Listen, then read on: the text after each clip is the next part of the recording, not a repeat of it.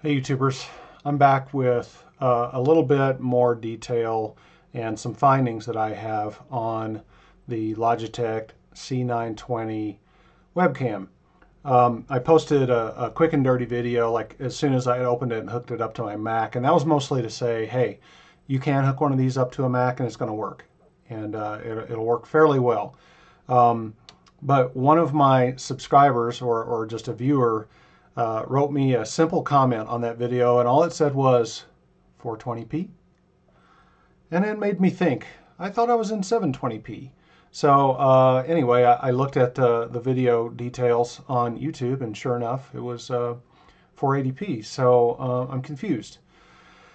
So I started researching it a bit, and it seems I made a real rookie error, and it's kind of funny because I've done a lot of quick and dirty FaceTime camera YouTube videos in the past, and I thought I used Photo Booth for those, and I must not have. And I used Photo Booth for my little quick and dirty Logitech c920 right out of the box review that I posted, that I'm talking about right here now. And so I was wrong, because what I always used was QuickTime. So I did a bit of research and rediscovered that, and so I fired up QuickTime, and sure enough, with QuickTime, I'm getting 720p. I'm not getting 1080p. I've read quite a bit now, and it looks like even if you can get the codecs installed to get 1080p with this camera on a Mac, it's going to stutter, and the quality is not going to be all that good.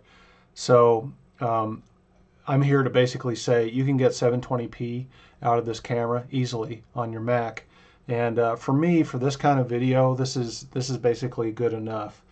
And like I was saying in my first video, mostly I was just trying to get having a FaceTime camera back, because I now have my MacBook Pro clamshelled and I don't have the camera exposed anymore. I needed something. So I'm basically happy with this thing, and even more happy that I've sort of discovered how to get 720p out of it. The other thing that I've discovered after a bit of research is, in my first video I mentioned you can't really control the camera because the software that comes with the camera is Windows only. Boo. But what you can do is go on the App Store and you can download controller software, and it's very basic, but better than nothing, for the c920. Actually, it's the software is called, let's see, it's just called the Logitech Camera Settings software, and it's not specifically for the c920, but it controls it just fine within the limits of what the software allows.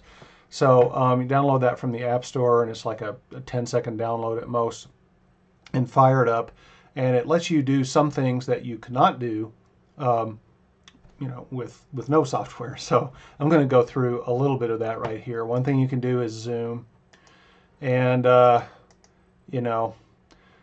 I don't know how useful that's going to be. I didn't realize the zoom was going to be stepped like that. I thought it might be more continuous. Maybe that was too much to ask for.